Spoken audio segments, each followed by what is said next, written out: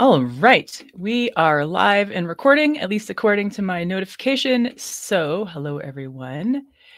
If you could help me out and type yes in the chat if you can hear me and see me so that I know that you've got me, that would be great. And then as you do that, a little bit of housekeeping. Yes, yes. Excellent. Great. Hi, everyone. Hi, Ruth. Hi, Barry. Hi, Nicholas. Welcome back. So here's how this will roll. Let me do a little bit of housekeeping and then we'll get into the material. So there's a poll that I posted. Hopefully you can see it.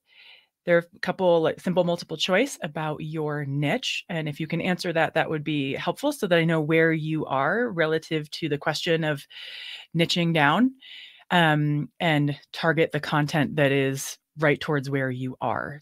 So if you can't see it, let me know. And I'll see if I can fix it. All right. This is meant to be informal, so please put your questions in the chat. Feel free to say whatever else is on your mind so that we can make it conversational. I think a lot of CPAs and accountants deal with the same kinds of challenges, especially when it comes to selecting a narrower position or niching down. So when you share your perspective and other people can relate to it. So please feel free to put your questions in the chat and your comments as well. Also know that if I mention anything that I might send you something, I have your email addresses. Those get captured when you register. So don't worry about that.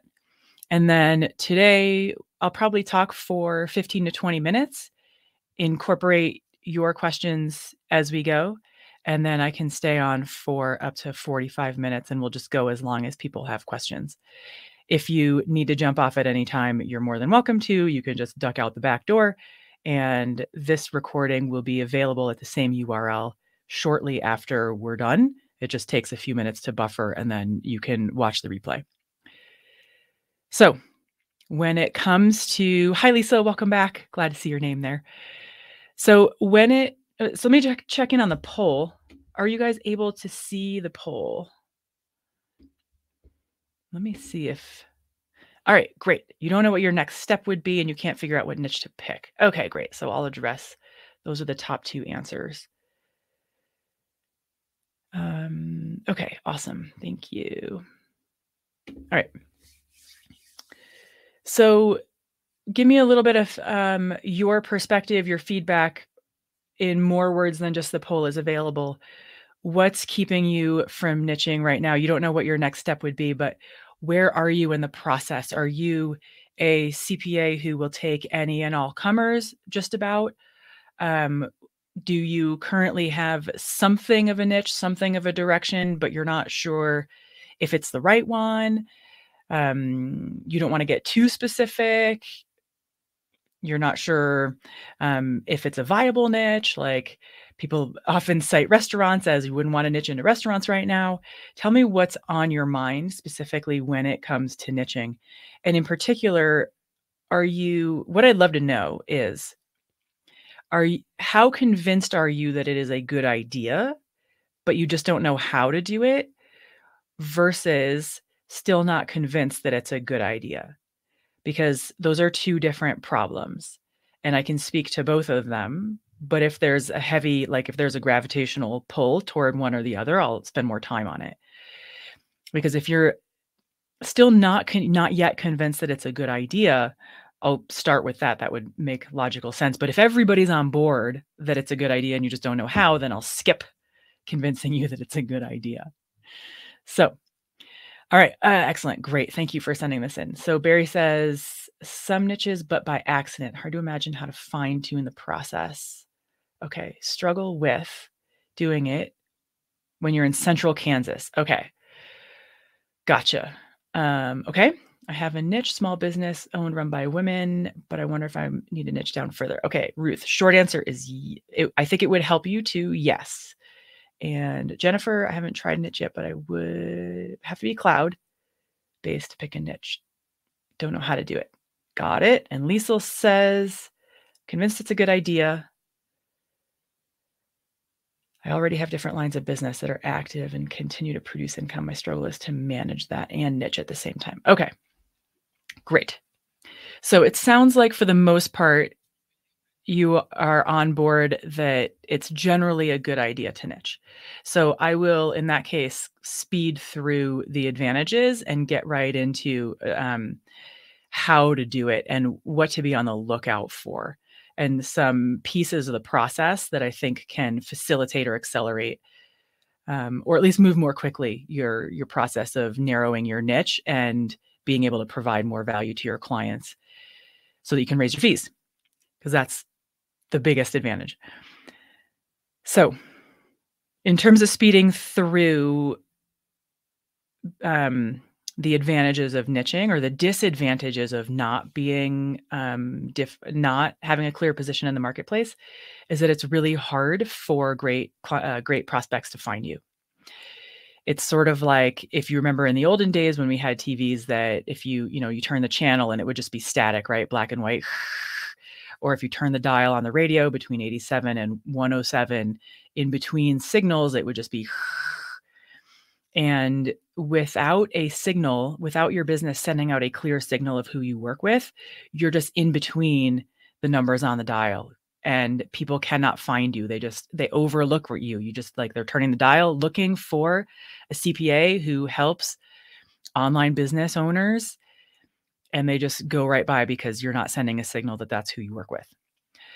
So it seems counterintuitive, but when you're undifferentiated, good people have a very hard time finding you.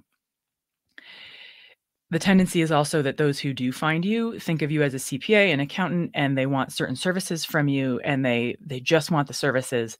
And it ends up, you kind of end up in this position where your clients are telling you what they want, and they're sort of driving the bus, which is not an advantageous position for you.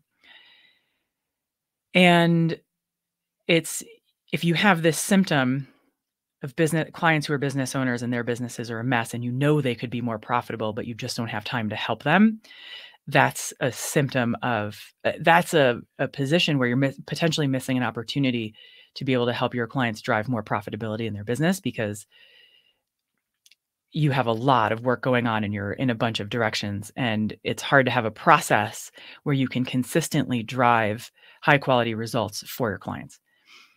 When you can consistently drive high quality results for your clients that are predictable, they will get more value from working with you.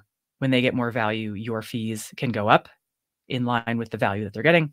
And it makes it easier for clients just like them to find you, other clients who are just like them, prospects to find you. So, and then you start to have a lot of clients who look like each other, and then you can systematize how you work with them, improve your process, drive even greater results. So that becomes a virtuous cycle. And there's one other piece I was going to add to that. Systematization. It'll come back.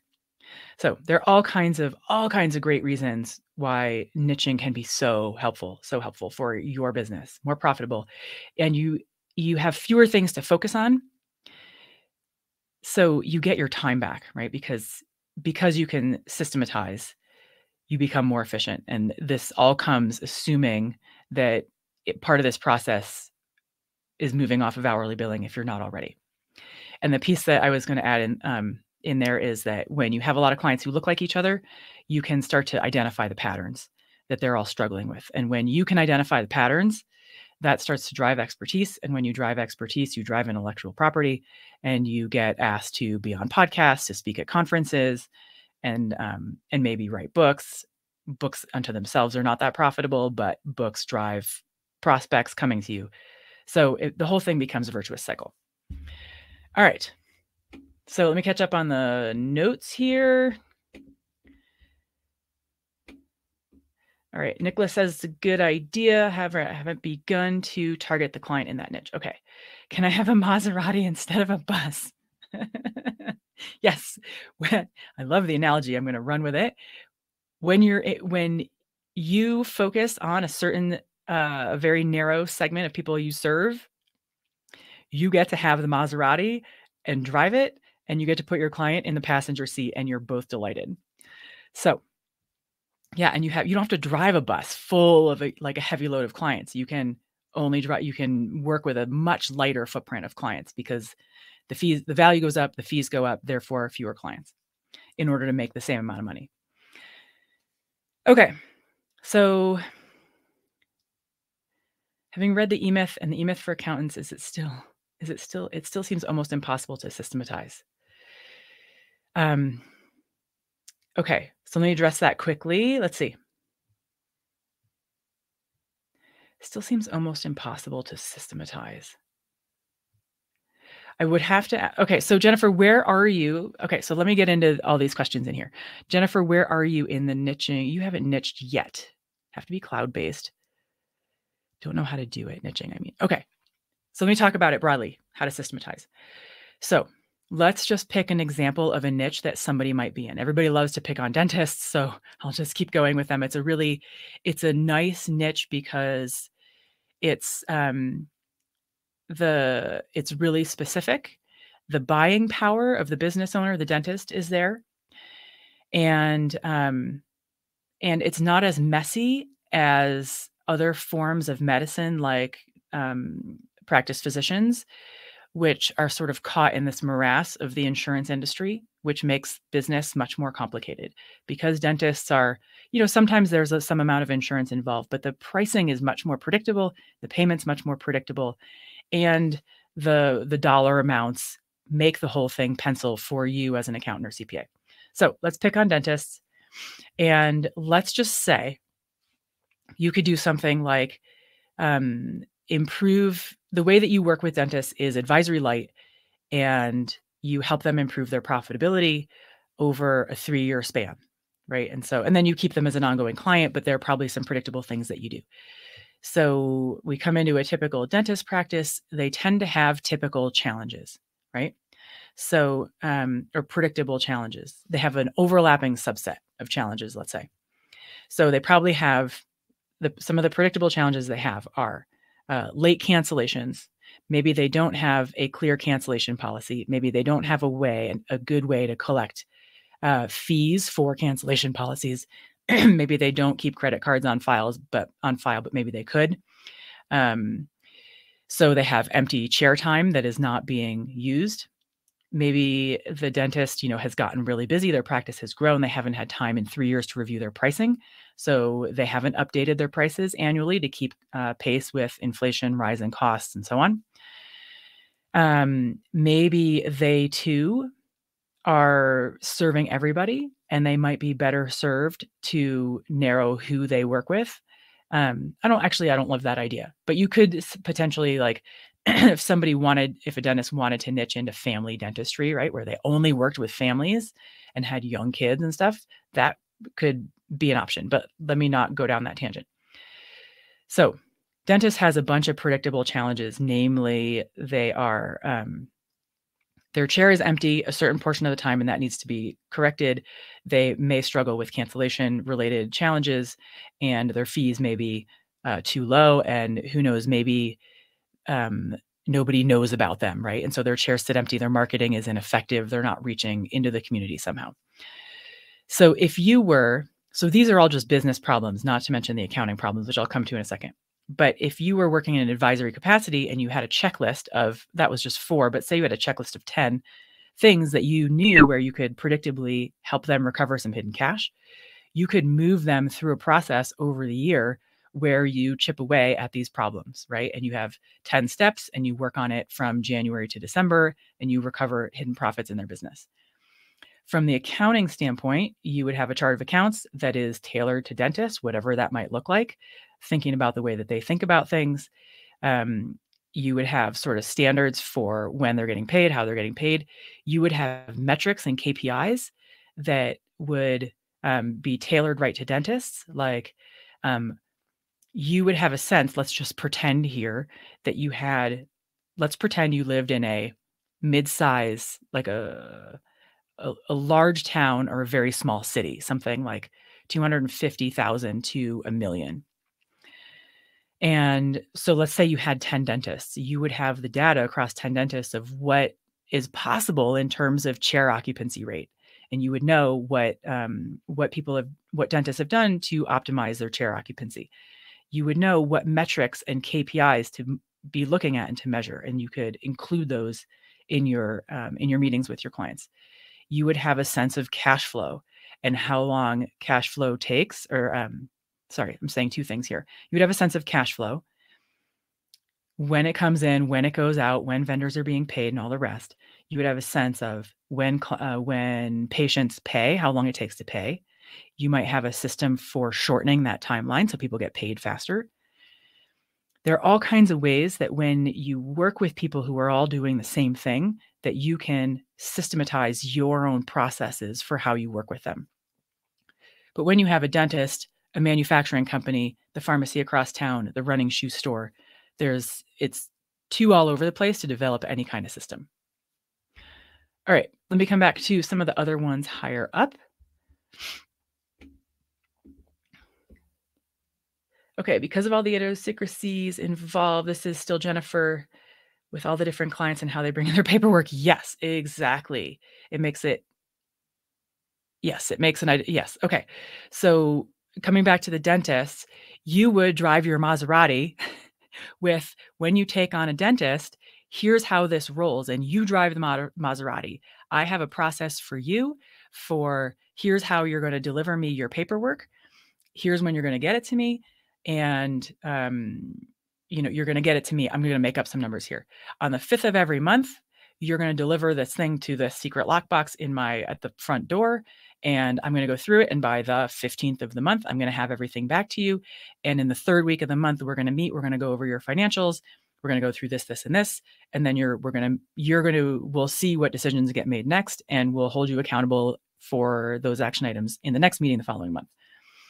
But you drive the bus for how it works. And you only take on clients who want to get into your Maserati for how you work. If they don't want to get into your system, you don't take them on, because you're like, nope, sorry. In order for me to make meaningful change for you in your business and to keep the business run, like, you don't say this, but in order to keep my margins high and my time effective, it needs to be on my terms.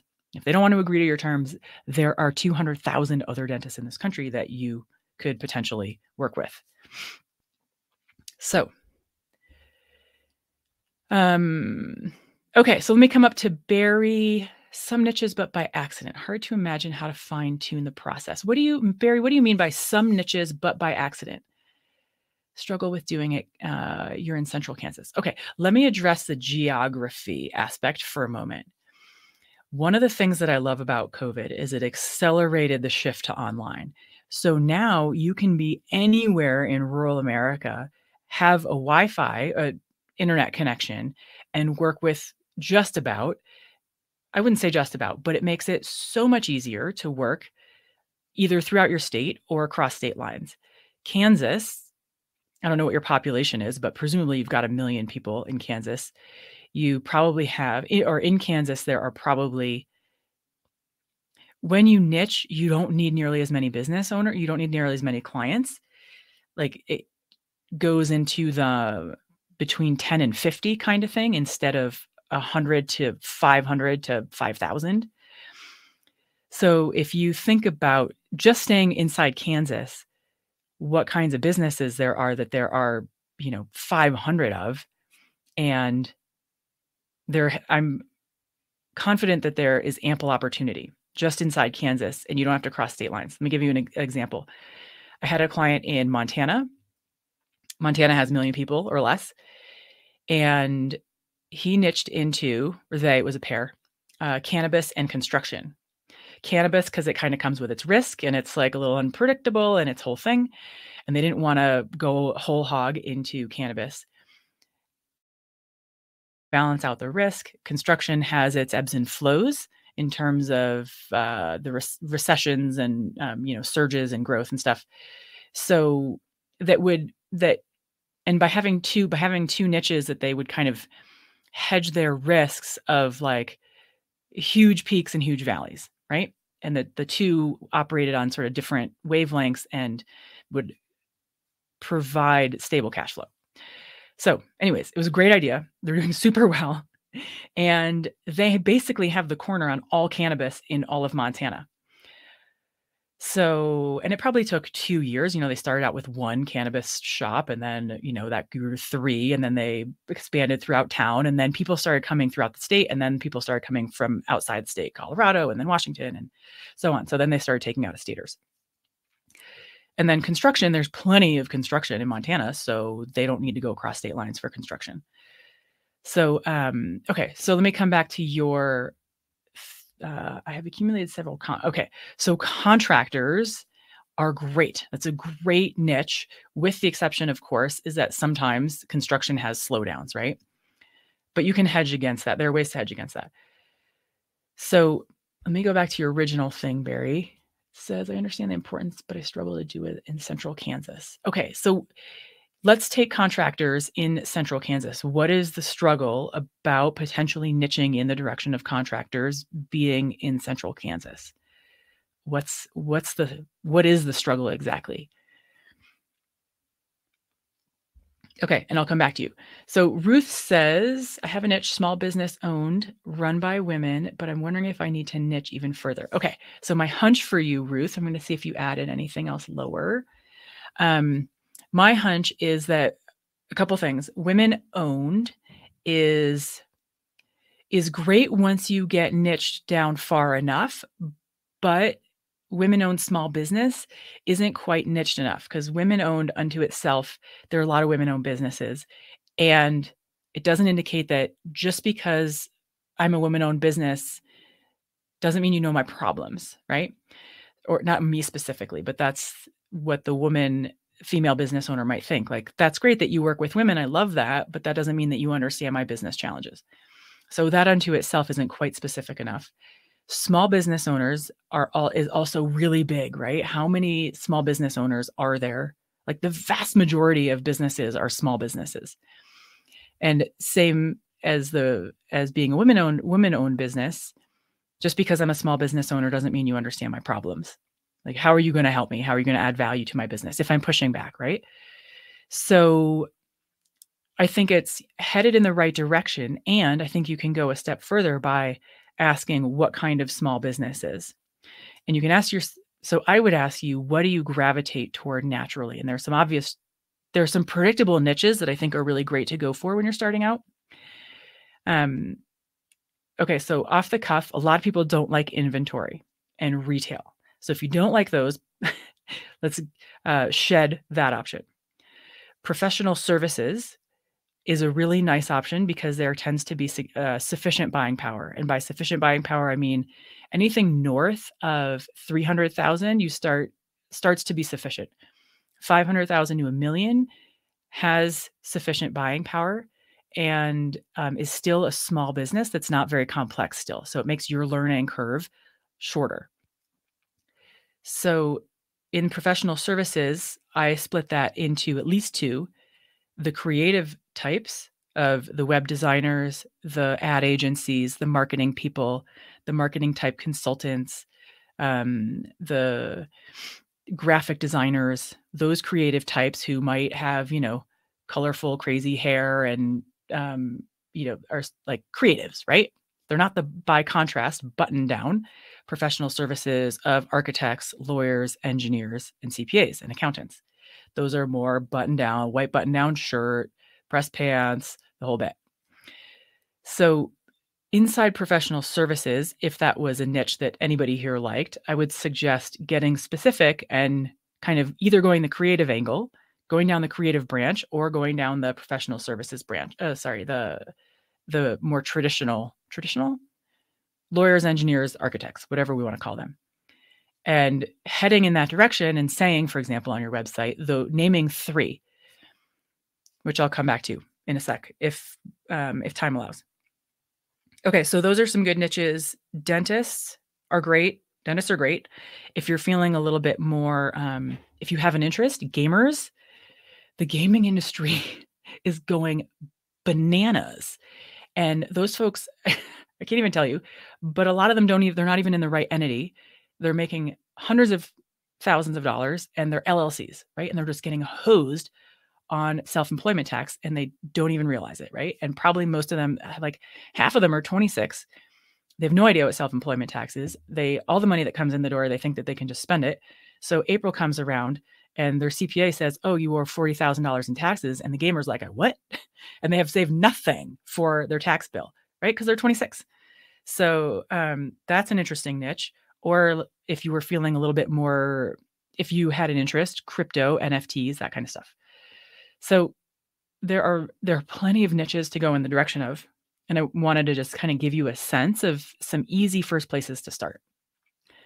All right, let me see if, okay, so Ruth, I was kind of in your question about wondering if I should niche down further. Yes. And give me some feedback about what of those industries or professions I named that might be interesting to you. And I can see if I can help you kind of clarify a little bit more. Okay, let me come back to, let me see if I've got an update from Barry or Ruth. Okay, thanks. That's really helpful. Great. Tell me what was helpful or what's more clear to you now. And then Barry says our community is 15,000. So reaching beyond my primary trade area seems difficult. Why does it seem difficult? Because heading in the direction of being more online, it seems to me like, so I want to know what's difficult about reaching beyond your primary trade area. 1,200 tax clients, so my time is stretched. Okay, great. Yes, I'm struggle with firing clients to focus on niches. Yes, it's hard to change. Yes. Okay, great. Okay. Now I can, this is great. All right, 1,200 tax clients. So let me organize my thoughts for you. Here's how I might think about this. 1,200 tax clients. If you like construction, I might consider trades as a broad place to start. So HVAC, drywall, painters. But the ones who are profitable, probably less the one-man shops, because they can be so messy, right? And their potential is maybe not there. But the plumbers who have 4 plumbing trucks, for example. And we love plumbing and we love heating, especially in Kansas when there's cold winter, when people have plumbing problems, they find money, right? When people have heating problems in the wintertime, they find money. So these are businesses that tend to be recession proof. So construction, plumbing, HVAC as possible ideas. And these are folks who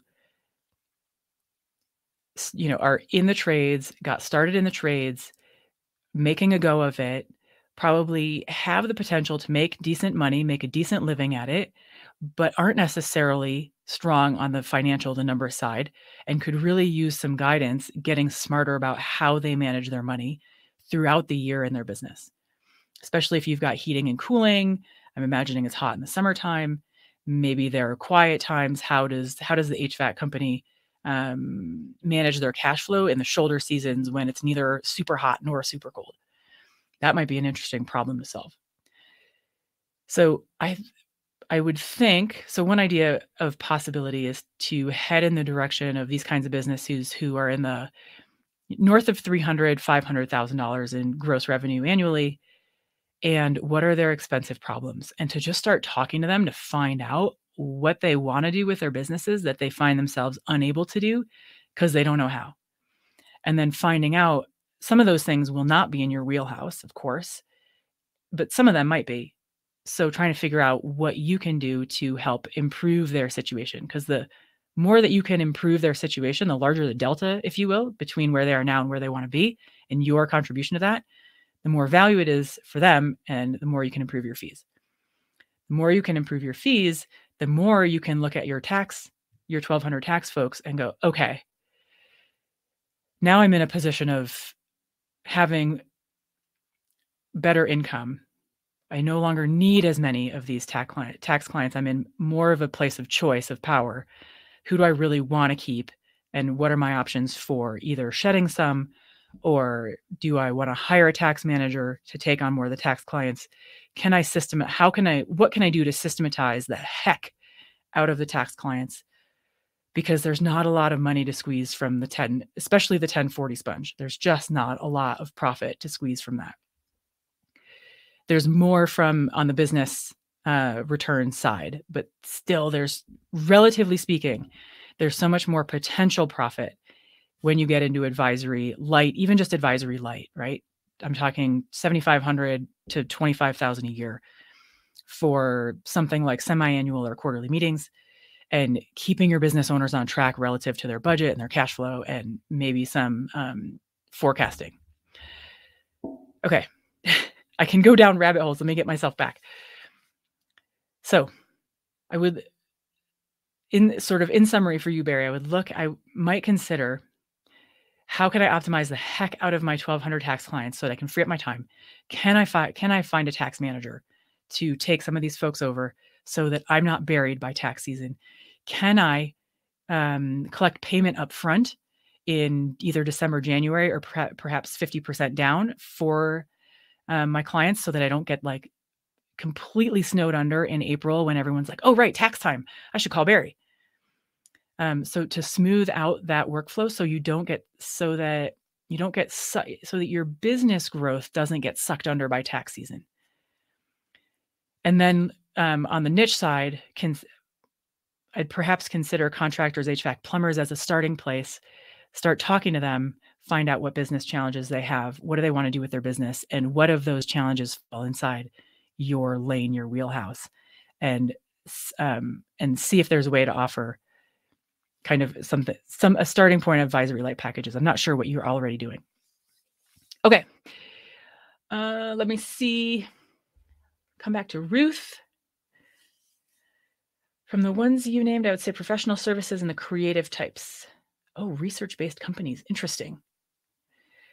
Not sure if that niche is considered creative or not. Definitely not traditional. I don't know what research-based companies are. I'd have to know more about that. Never thought of gamers. And gamers, I'm telling you, there's a lot of potential revenue there. They are kids, and there's a lot about the world they don't know yet. You can make a big dent financially. You can help them financially quite a bit. Okay, professional services. So so the creatives are great because they're creatives and they're kind of all over the map. You've got to know if you like working with creatives or not, because they're a little hard. They're like frogs in a wheelbarrow. They go all over the place. So you have to like that sort of personality and working with that kind of person, or the way that they think. But they tend to be so grateful for their accountant or CPA's expertise because they struggle and they are afraid of money and they don't know what to do with it, and they don't know if they're doing it right, and they don't know. So it's really easy it's pretty easy to add a lot of value for creatives because of their creative side and their sort of linear thinking financial side.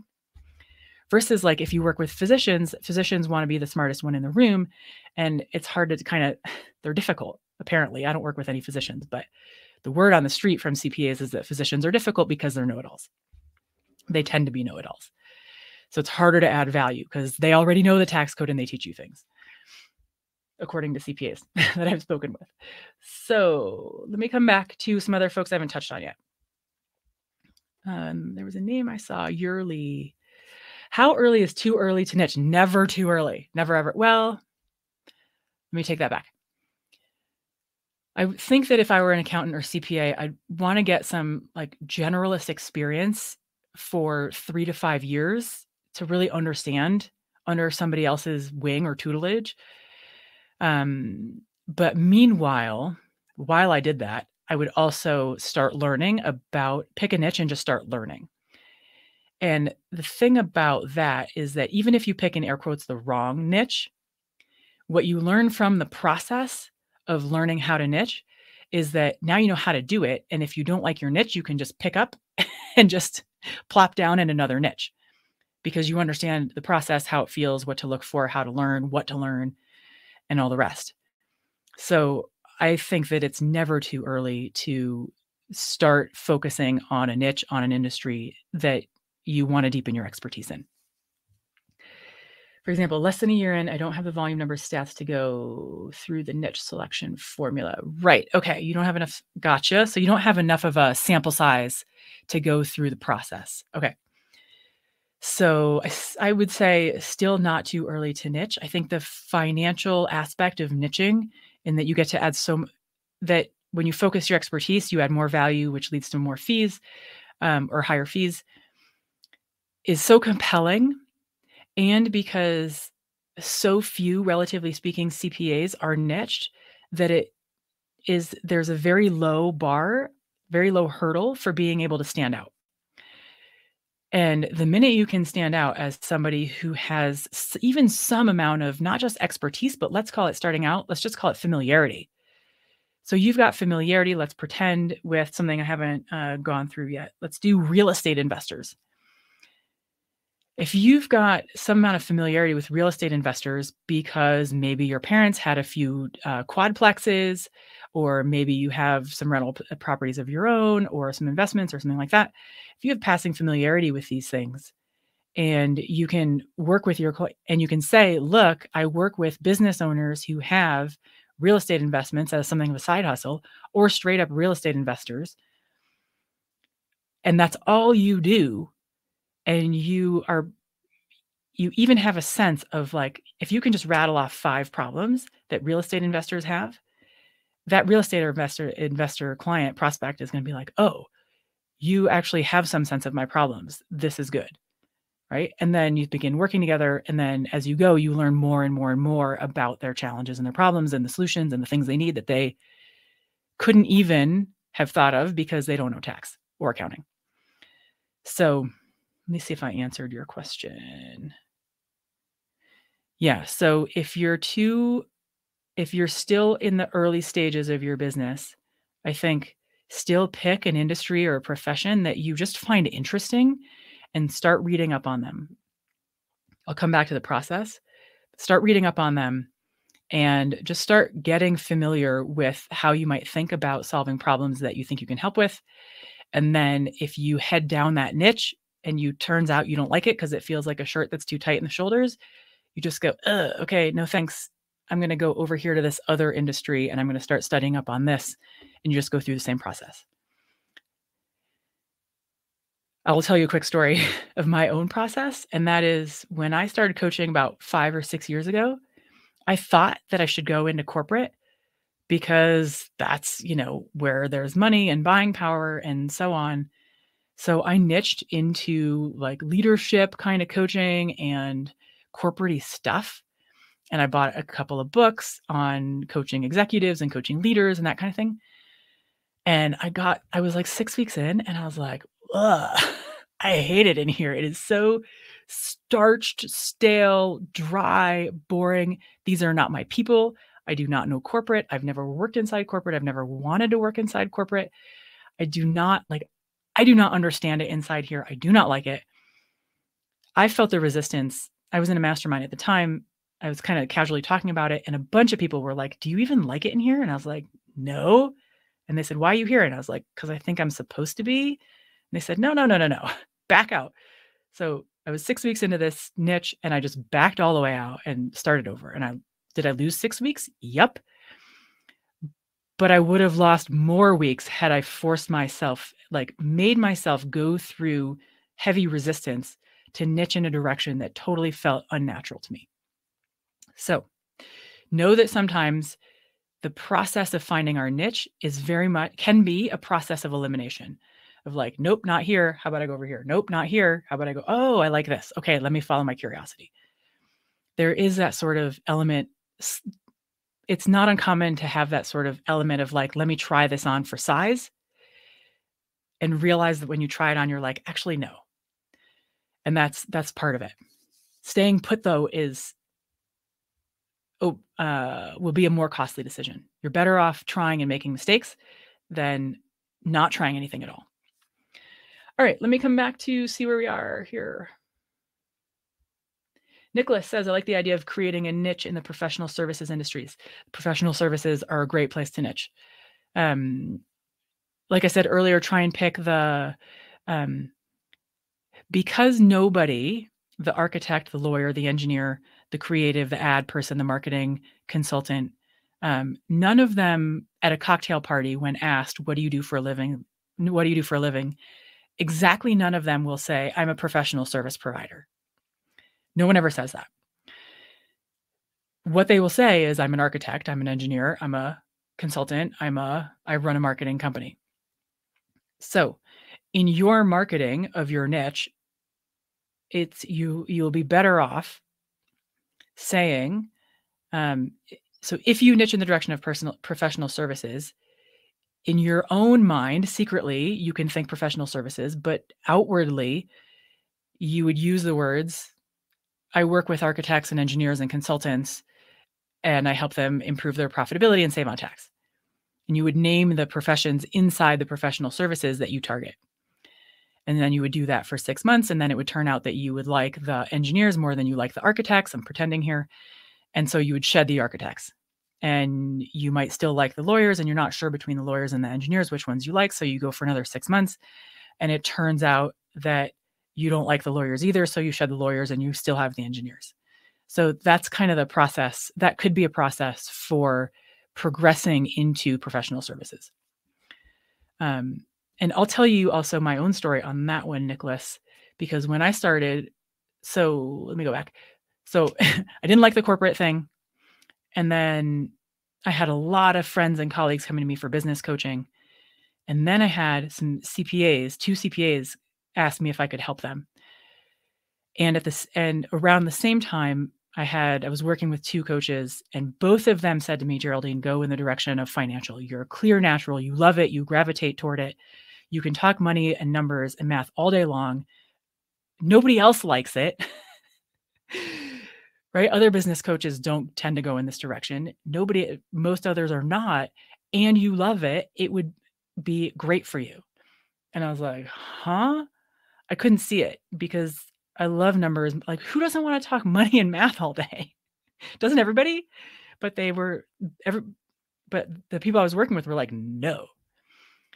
So I trusted them and I went in the direction of financial services, but financial services is like professional services. It's still really broad. It includes the financial planners and bookkeepers, accountants, CPAs.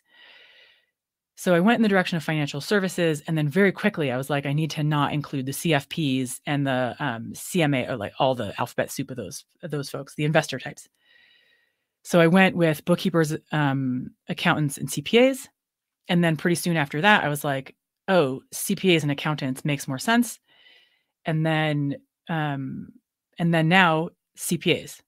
And some accountants still come to me and say, and EAs will still come to me and say, can you help me? And provided that their problems fall inside my lane and I think I can help them, I might say yes, depending on my capacity and so on. But my marketing is very much towards CPAs because there are plenty of CPAs. And still, there are CPAs at various revenue levels. And so I go for the ones around $1 million because they have a certain subset of problems. They tend to want their time more than they want more money. Whereas at 100,000, they tend to want more money and they're still willing to work really hard, right? So different set of problems at different revenue levels. And I tend to talk to women. Do I work with men? Yes, I love working with men, but I talk to women because I'm one and I get women and I enjoy working with them. So as that's my niching, that was sort of my experience of niching in the process. And all of that has taken over time about 3 years. So from when I committed to professional services, then financial services. So just to give you a sense of kind of how it can flow in real life, because I could have picked, 3 years ago, I could have picked CPAs with $1 million in revenue, but that would have felt way too scary and uncertain, right? So I kind of needed to go through the process of narrowing and shedding what no longer made sense. Okay, I'm going to catch up on more chats and also tell me what's helpful so that I can kind of go in that direction. Let me catch up. Where am I? All right. So Ruth, professional services. Yep, we got that one. Gamer story. Yes. Oh my gosh. Jennifer Bright. Yes. Singers who get paid a lot by fans on YouTube and Instagram. There are these like new revenue models that are non-traditional revenue models where business owners are making money. I mean, singers, a business owner is making money in ways that a lot of us are like, wait, what? You do what now? You get paid how now?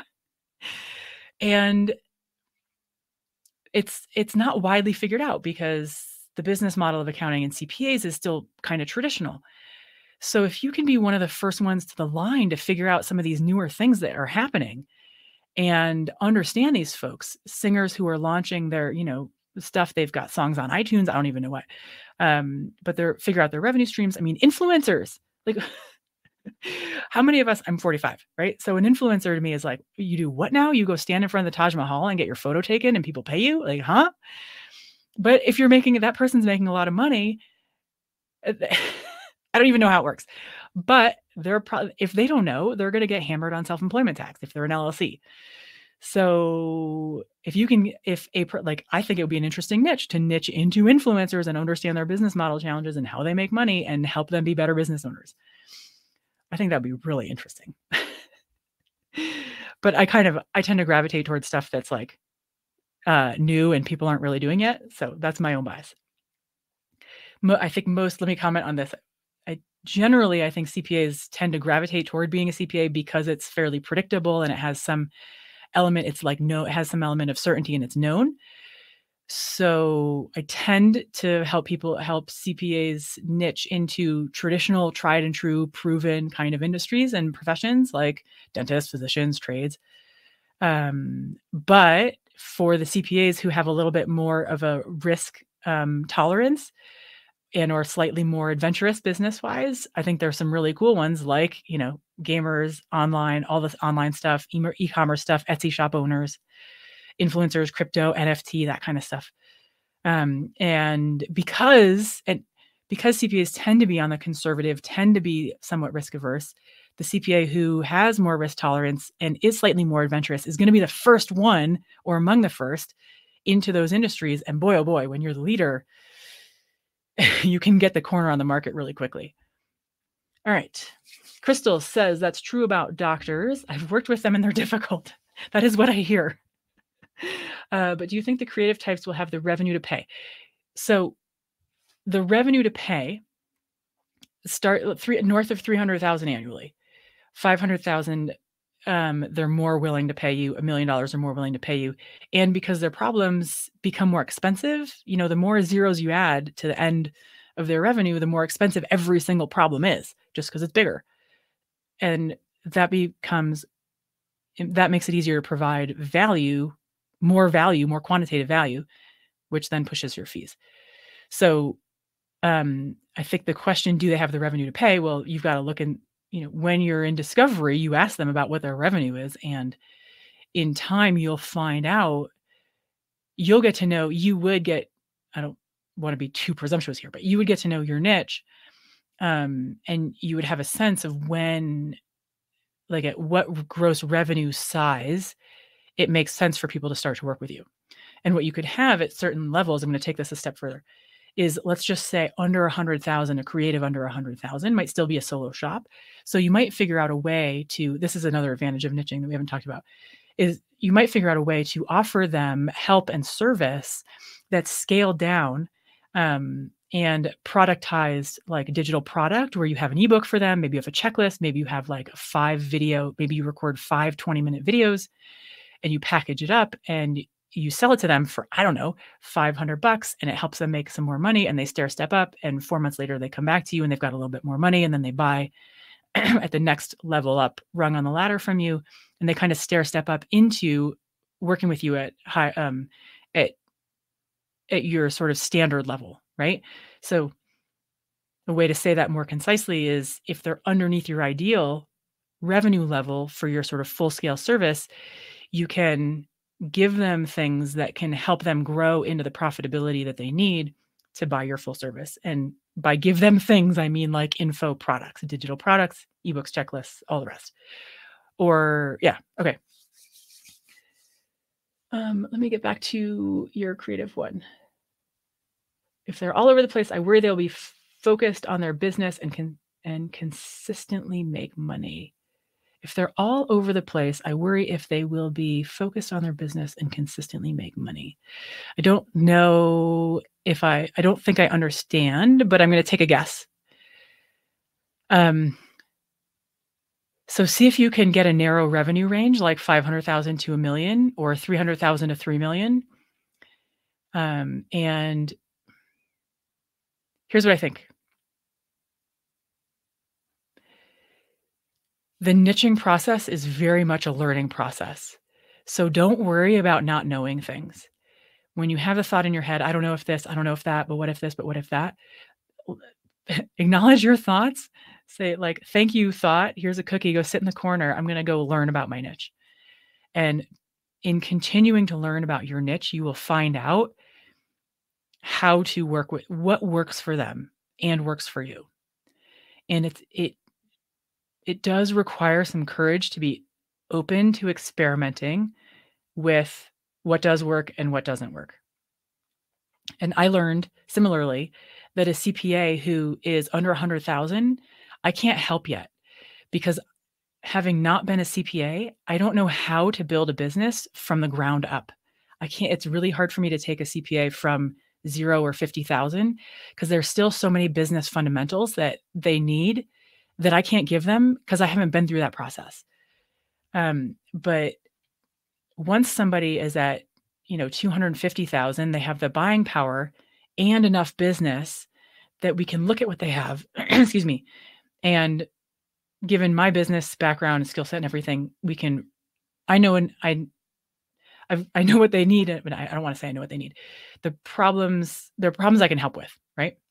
Because they become business strategy problems rather than CPA building a brand new practice problem. But I had to learn that. I had to learn that by working with a couple of CPAs who were under 100,000 and didn't, and it was just it was a different problem set, and it was difficult I just couldn't help them in the way that they need help. So these are some of the things that you learn along the way, and we just have to learn by doing. It's like riding a bike. There's only so much reading a book about how to ride a bike that's going to help you ride the bike, right? You've got to get your butt in the saddle and you've got to learn it by feel. And that's the way to ride a bike. Theory and videos only gets you so far. All right. Let me see. I've got to catch up. All right. 8 minutes. I'm going to talk fast. Few lawyers also have a reputation for being difficult. And there are cool lawyers out there. There are definitely good lawyers out there, but on average, they have a reputation for being difficult. They are gifts. Gifts are not taxable in Canada. Okay. I'm going to try and stay out of the technical. I know a few CPAs who do only pro musicians. Yes, I've heard about, I know of one. Small market, seems the ones with the right buying power, some unique problems, so might be worth looking into. Definitely worth looking into with some how would I know if this wasn't a go?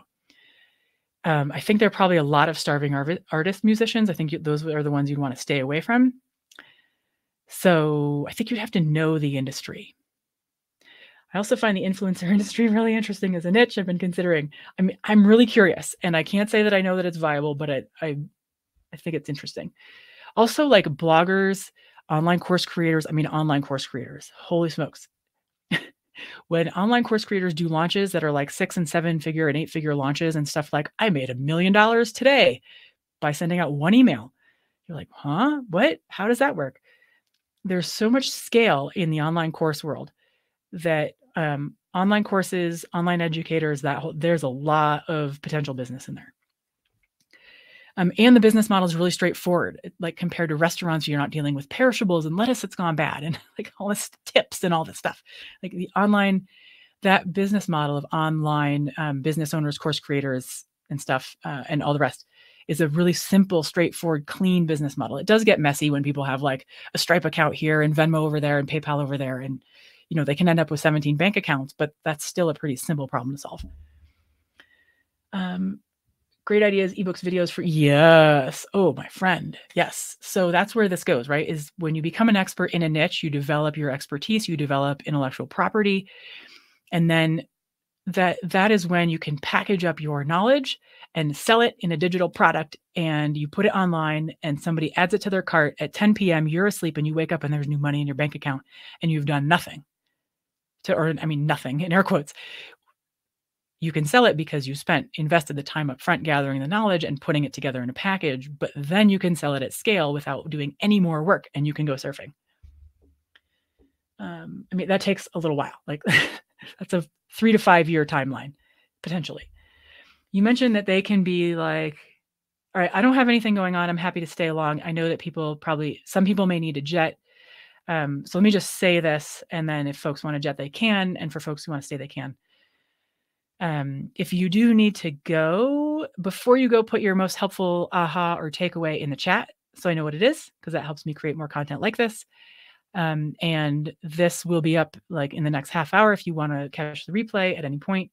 And there are a few more of these coming this week. I might need to reschedule some of the ones later this week. I'll keep you posted. And now back to answering your questions. So if you have to take off, please put a takeaway in the chat for me. I'd appreciate it.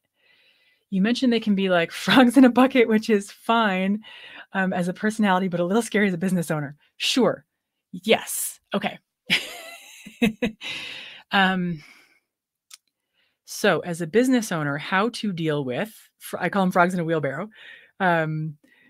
because they do. Okay. So what can you do? So let me give you some ideas of how I handle that.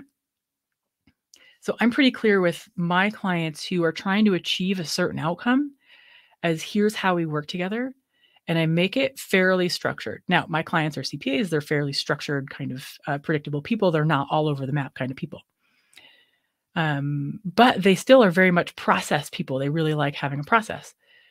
So we have a process. And in the discovery call, they'll either ask or I'll say, here's what it looks like to work together. We do a long kickoff session. It's, 4 hours. We make a bunch of progress. We map things out. And then we meet twice a month and we work in a Slack channel.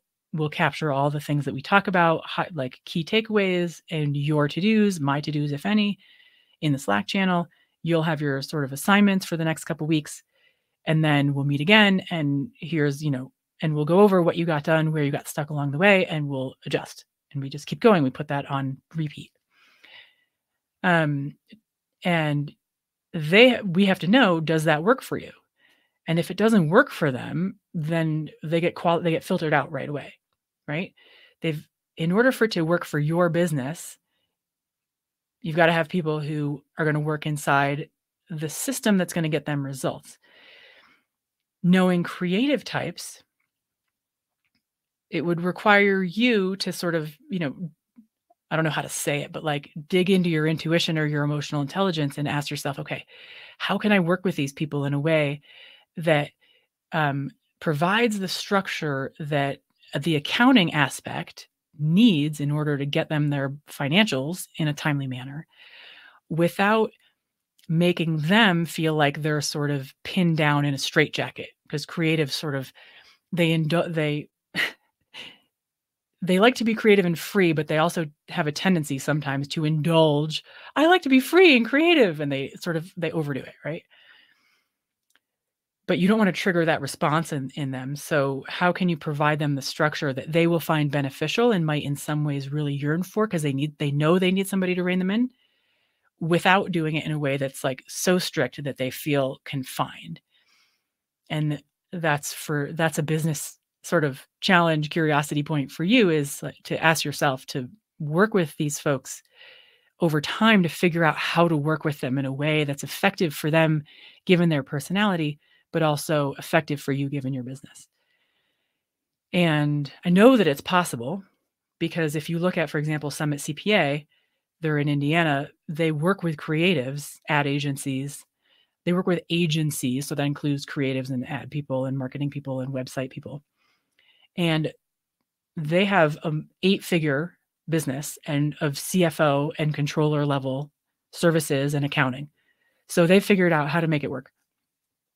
It would be an interesting question to ask them. And I talk to Adam at Summit CPA on the regular, and I can just ask him, like, how do you find working with creatives? And like, what do you do to kind of help keep them on the straight and narrow without them feeling confined?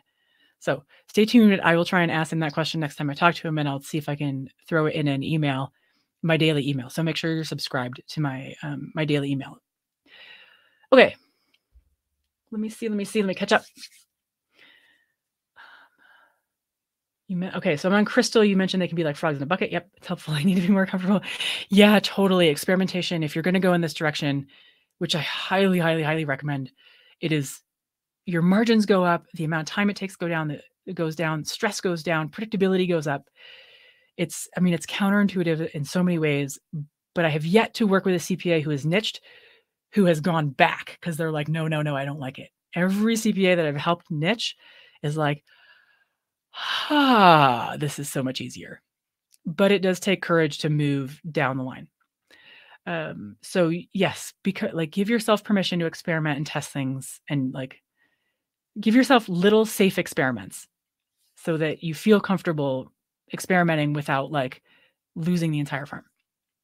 All right, Yearly. If you have a narrow focus horizontally, only sales tax, only tax advisory subscriptions, would you still recommend having a narrow vertical niche at the same time? Great question. I would ask you, how easy is it for you to find clients? So I'll answer this two ways. If you don't have a lot of clients yet or sufficient clients, then I might suggest considering adding the vertical. The advantage of the vertical position is that it makes it easier to get known by a smaller audience, and when you get known by a smaller audience, by smaller I mean we're still talking 20,000 or 200,000. If there's a conference for them, that's small enough. If there's no conference for them, that's too small. If there are trade magazines for them, that's small enough. If there are no trade magazines for them, it's too small. So yes, I would recommend, if you don't have sufficient clients, I would recommend the vertical for the marketing aspect of it. And then once you have sufficient clients, then you can start to broaden out and go back to being horizontal.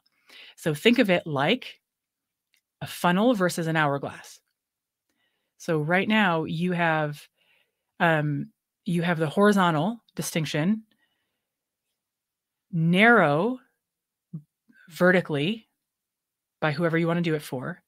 And then once you pass through the narrow neck, then you can broaden out again and then do it for a broad audience. But the going through the narrow neck of the hourglass will propel your business and lift your name up. You will have more name recognition, and then more people will come to you from outside that narrow vertical, and that's when you can broaden out again. But you need to go through the narrow neck so that you can fill, in air quotes, fill your business doing just that one horizontal thing that you do. Okay, Ruth, it was very helpful to learn. I need to and can niche down further. Yeah, and my homework for this week is, my homework for this week. My aha is the creative type bucket with the professional services industry has been very helpful. Thank you. Great. Thank you. Sidebar, not all CPAs are dull, lacking creativity. Yeah, it is absolutely true that not all CPAs are dull. I mean, that stereotype exists, but none of my clients are dull. I have really awesome, fun clients. So it is absolutely not, yes, I'm in complete agreement. In fact, my data set that says that CPAs are really fun, entertaining, creative, smart, funny people.